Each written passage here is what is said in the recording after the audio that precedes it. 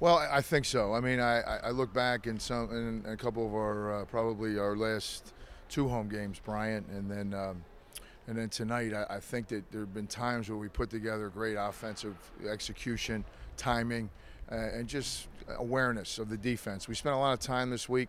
We had that extra time to prepare, and it really paid off for this team because we knew how Bucknell was going to defend certain things. We tried to exploit that. Doesn't mean you're going to, and it doesn't mean they're going to do what you think they're going to do. But very impressed with Bucknell. I thought they're just such a different team from last year. So this is a great win for us, and obviously we got to go back to Bucknell, later in February, late January. But it's good way to get out of the gate, knowing we have to go on the road to Lafayette, and then we have the defending champion coming in Navy. I think so. I mean, Coach said that after the game. He thought we stepped up pretty big on offense. Our offensive execution was really well, and we just stepped up and made shots tonight, so it was good. And 1-0 now in the Patriot League, 12 wins in the season. Off to a good start here in conference play. It's a really good start. I mean, that's huge for us to win the home opener for Patriot League and show everyone in the league what we got. So.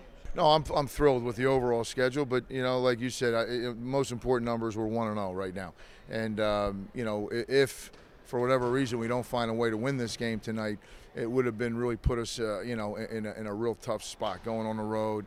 Lafayette's got a tough game at Navy tomorrow, and then obviously we have those two teams back to back. So it's important that this team understands who we are and what we got to do. And tonight, the little things that we did, rebounding them, even though it was just by a very small margin, they're the best rebounding team in the league. Statistically, we're number 2. So that it's 1 versus 2, and we came out on top. And I think that had a lot to do with the win.